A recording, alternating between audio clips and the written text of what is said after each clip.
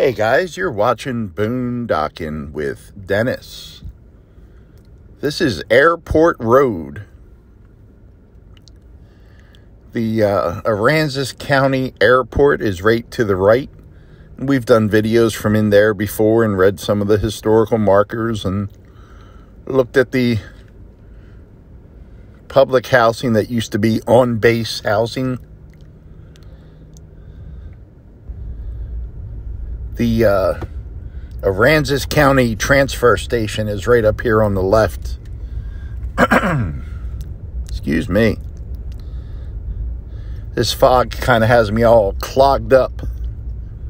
This damp air that we've been having the last 3-4 days. I wake up and cough up a golf ball. And then I'm good to go. So I got about another half a golf ball in me. So I apologize. Yeah, the Aransas County transfer station. We don't have a dump here. But you pull in here with what you got. And I came here quite often when I was working for the construction company. Haul a trailer, they weigh you. You go unload and they weigh you again and you get a bill. There it is. Man, I had no idea they had that many trucks in here, vehicles. And maybe a local can tell me if this is true, or Lord forbid I should use the internet. The dog pound was right there. I'm sure it has an official name, like the SPCA or something like that. But right on the left in those gates was some type of pound. Humane Society. Might be the Aransas County Humane Society. I'll have to look that up. What is this road? Dead End. Wishert. So, Wishert. Wishert Road. And I have never been down this road before, so I am intrigued. That's pretty neat. Okay, just regular houses. And I apologize, guys. Everything is foggy right now. Had to stop for a minute. Felt like I was dragging something, but it was just some mud in my tires. It hasn't really rained much the last few days, but everything's wet just from the fog and the moisture in the air. No trespassing. That's a hell of a fence right there. And I do see a dirt road down at the end. So we will have to check that out. Yeah, I did my little rant the other day. Some people agree with me, some people disagree with me, but I guess the point I'm trying to make is, it seems like everything I read, it says this is racist, this is racist. I read an article that the Arkansas flag was racist. And I don't live in Arkansas. I've met some nice people in Arkansas. It's a beautiful state. It's none of my business what Arkansas puts on their flag. You know what I mean? I wouldn't want people from Arkansas to come to Pennsylvania or Maine or Texas and tell us what to do with our state flags. Now, I don't want to go into the whole Arkansas flag. It has stars on it that represents when it joined the Union. And it's shaped in a diamond because it's the Diamond State. And it's a good-looking flag. And then it has 4 smaller stars on it. But the person that designed it only had 3 smaller stars. But they're saying the Klan added the 4th star, which that could very well be, but the reason, and I'm not defending the Klan in any way, there's not a worse organization on the planet, to me anyway, but the 4 stars represent the 4 countries that were once there, including the United States and the Confederate States, and what would be the other ones? Mexico and Spain? Is that right? Or is it France and Spain? I'm sorry, Arkansas. I'm butchering your history from memory. But it happened. They were the Confederate States of America. So if they want to have 4 stars on their flag representing that history, that does not bother me. I don't find that racist.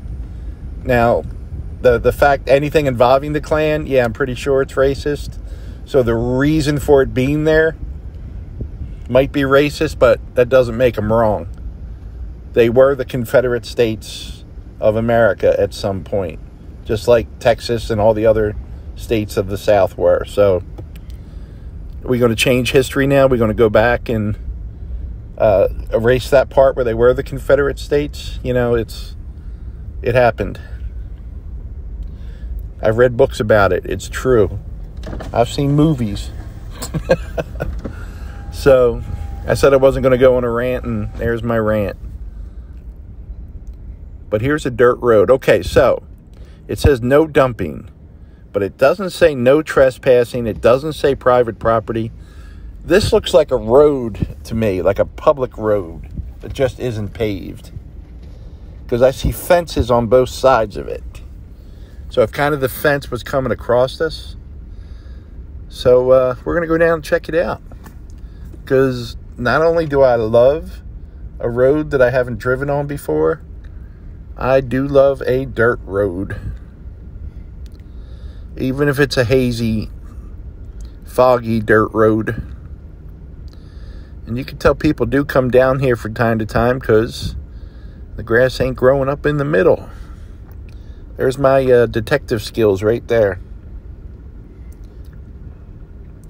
Did I ever tell you I taught a wolf how to meditate?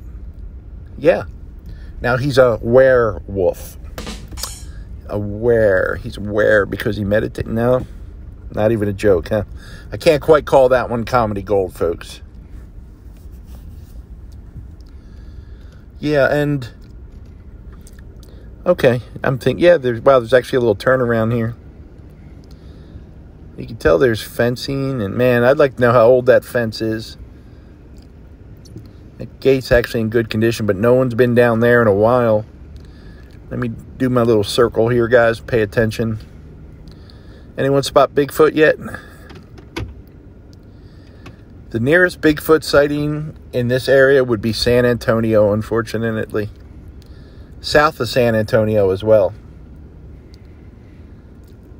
Did you guys know there's a Bigfoot, Texas?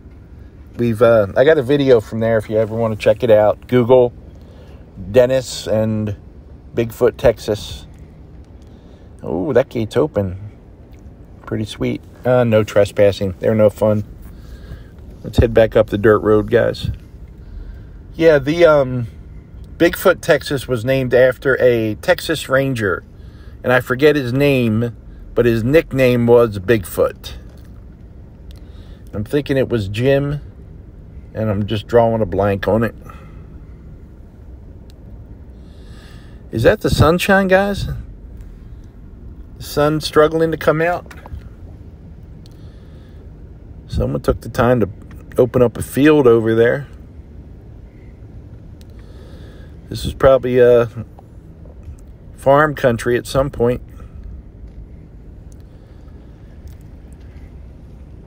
There's a fence.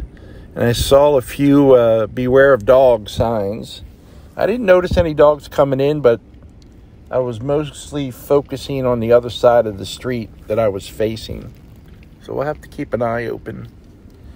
See if we see any friendly puppies we can go pet, despite the barbed wire and the beware of dogs sign.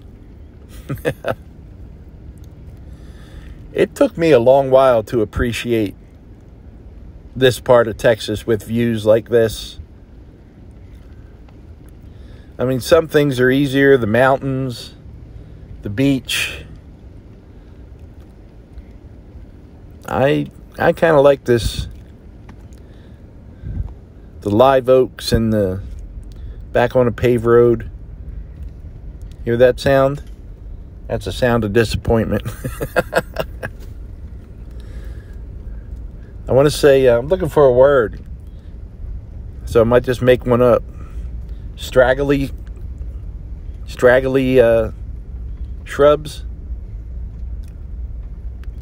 You know, if you wanted to get anywhere and make a new path, you had some work to do, because this stuff is thick.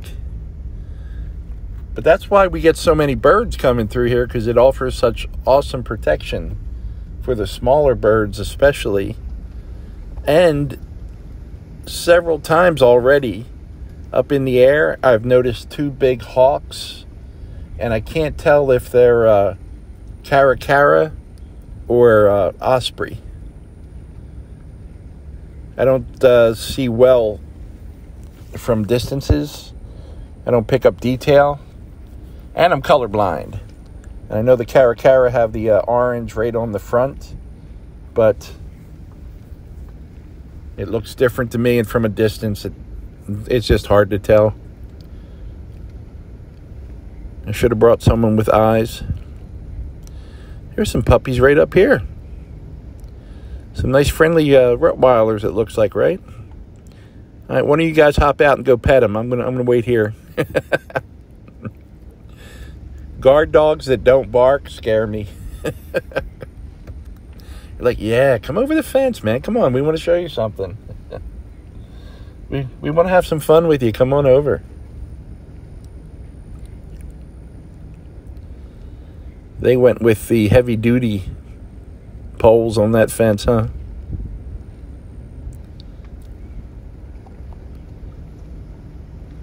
Where's my mirror? I just wanted to show you my mirror. What's this little dirt road? Oh, well. You know, there's some actually nice houses back off these roads. They got a Texas flag. They can't be all bad. The Lone Star State and Lone Star flag. Guess that sunshine didn't last too long, huh? It's still trying to come out. It's kind of muted. I need some sunshine. I need to dry out the back of the truck. I've got clothes that I rinsed out 3 days ago that are still wet. And I don't want to have any mold issues. So, if someone could order up some sunshine with a good breeze, that would be awesome. I'd appreciate it. We'll head up to the main road. You know, I was trying to think if I ever went on drives with my family, and I remember one time in my brother's car, my mom, my sister, we drove from the Philadelphia area to Wildwood, New Jersey. My brother had some type of convertible. We rode up and back and, you know, walked the boardwalk down there, and next day we all had sun poisoning. Just great big bubble blisters on my shoulders and back of my neck. Not the smartest trip we ever took. I think that's the only time I've ever gotten sun poisoning. And then trips with my dad. I know, I mean, my dad drove us to Maine once, the first time we ever went to Maine. I remember our dad drove us, and that was neat. It is funny, it was only 10 hours from Philadelphia to where my dad lived in Maine, and that just seems so long back then. But since moving to Texas, like 10 hours is like, you know, nothing. I mean, it takes 7 to get to Dallas. So what's 10? I think when I go to visit the Phillips in Arkansas, I think that's about 11 hours. So it's not an impossible ride, and I wish I would have made it more to see my stepmom and my stepbrothers and sisters and meet my cousins when they were younger. Last time I saw my cousins, they were probably 2 and 3 years old, and I was in touch with them on Facebook, and they both have blocked me now. My one cousin is a good guy. He just has issues where he would block you and then be your best friend for 6 months and then block you again. And I don't remember any type of drama or conflict. And then my other cousin, I helped him out so many times with money, and I sent his family food when they didn't have food. And he cheated on his wife and then immediately blocked me. Like I had something to do with it, you know? And then he sent me a friend request, and I saw it about a day later. I mean, I don't get on Facebook that much. And I went to answer the friend request, and he had blocked me again. I'm like, you know what? I'm just going to save some money here and do my own thing. By the way, if you're watching this, you can pay me back that money you owe me at any time. That would be great. I guess once they figured I was done giving away money, they didn't need me anymore. Which is true with a lot of people. What the hell is that? It's like a round barn. Look at that. It's got an entrance. That's pretty neat. That's like one of those hurricane and tornado resistant buildings. That's really cool. I wonder what that's doing there.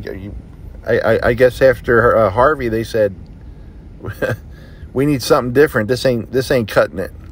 That's really cool. I've never noticed that. I don't come up this airport road a whole lot, but I've probably been up here, 50 times over the years.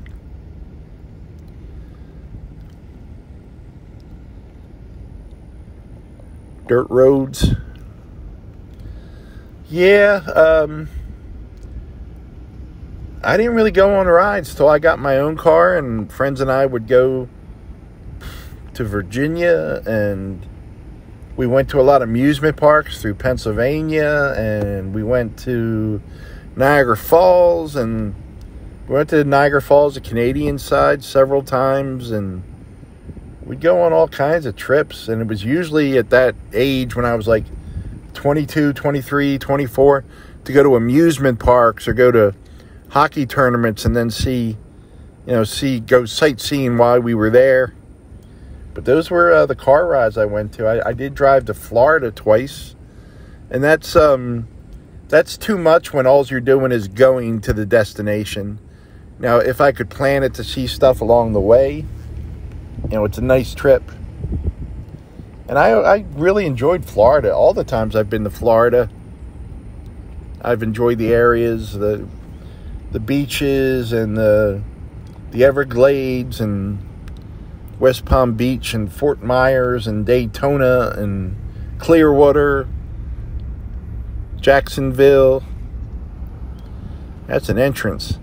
That's a Texas-size entrance right there. And right up here, guys, Airport Road comes up to 1781. And if we make a right, we would go down to that Murph Park where we film sunsets every once in a while. Some alligators there. If we make a left, it'll take us kind of by Hoots, where we got some brisket tacos before. Some nice little houses here. Little small practical homes. Very cool. Well, guys, that's our Sunday drive for today. Thanks for riding along. I hope I didn't bore you too much. Thanks for watching. This is Copano Bay. Sometimes we'll go film sunsets from over there. About a mile down the coast there. And they will get the occasional alligator over here. So just keep your eyes open. The odds are slim, but it does happen. The deepest part of Copano Bay is 9.8 feet, and it does have legitimate pirate history.